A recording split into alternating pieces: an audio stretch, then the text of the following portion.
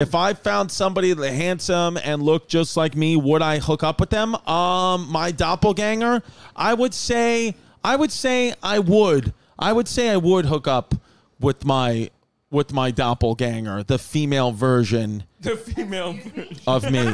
If it was me, it's like I'm hooking up with me. No? You don't even get a pass then. I feel like my female doppelganger is Jane Lynch. You know Jane Lynch? Google Jane Lynch. This is me. Yeah, Jane Lynch. This is my doppelganger right here. There.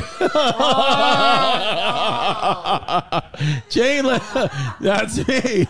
Well, that's what somebody commented on that. You see me, I laughed. They were like, Vinny, this is a preview of your life, girl, or some shit like that. Oh my god! I know his socks, because even the socks my dad wears, I wear those high socks like that. I'm not even worried about the socks. Our bodies don't look that much different. Like, you know, he must have been. If I was, my dad had me. I know. I was looking at your ass earlier this morning.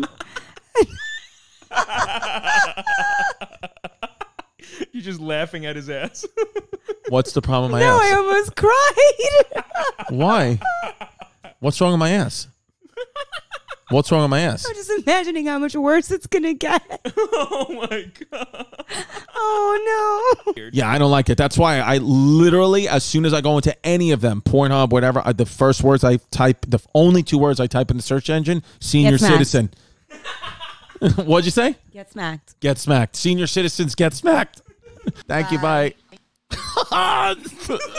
Wow. Right on the podcast, we got the okay from the parole officer. Holy shit. What podcast does this? Just look me in the fucking eye right now and tell me, what other podcast is doing that? What other podcast is getting parole officer calls live on the show for literal felons that I'm bringing with me to the show that are part of my family?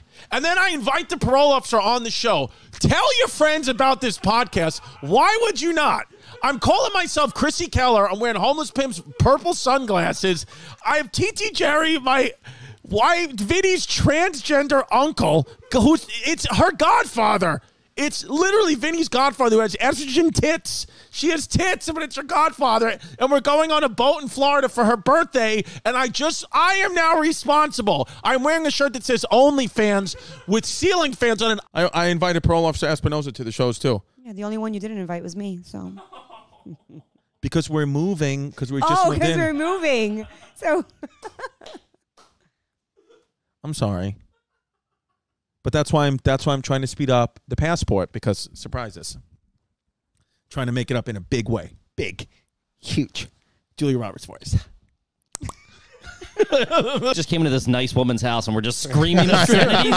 She's like on the phone. I know. She goes, who are the guests today? I go, the Are You Garbage podcast guys. She goes, show me them. I show them to you. She listened to a few minutes. She went, ugh. We're gonna need a bigger couch. Now we're sitting out here making fun of millionaires. Yeah. These people look like idiots at the Met Gala. I know. She's talking to her mom. She's like, yeah, Chris is coming. I was doing a podcast with the garbage kids. They're being called. And she's like, oh, okay, baby, that's okay. That's how we make this money. It was a softball game.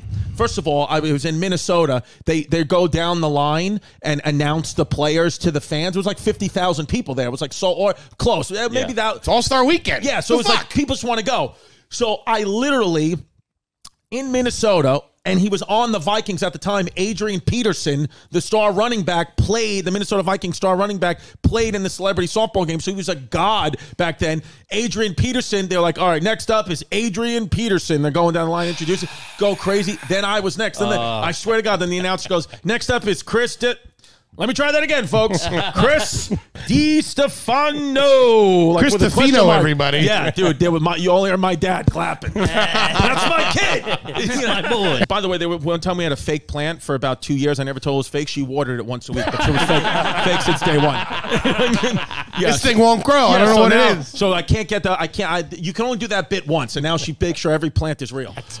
What I think is like this cosmic spiritual experience, Shane has like, he has rationale for it because of how the brain works. So like the blue lady, that's something that a lot of people see, and I just assume that she's only perceivable to people on drugs and she's this magic mythic person. But he's like narrowed it down that the brain has these synapses that like basically run on auto when you stimulate them too much, and they have this patchwork that kind of completes visions or something like that, or have very uniform effects, a response to a catalyst, and that's why the blue light, it's insane. I'm listening. Slugging custard. Tell him the mysteries of the universe and brain. Yeah, so those are Mennonites. The Amish. Wait, what's that? Yeah. Mennonites? Mennonites. So, dude, Are we sure that's not a Pokemon? My mother's religious yearly vacation was to take me, just me and her, and we go to Lancaster, Pennsylvania, because that's what an 8-year-old Yes. wants to do is talk about shoe fly pie on a horse and buggy with their mom. So, that's what we would do, and I learned the difference between the Amish and the Mennonites. Let me ask you this: Do you ever go sit down and be like, I want to get a new tattoo, but then think, does Machine Gun Kelly have that tattoo?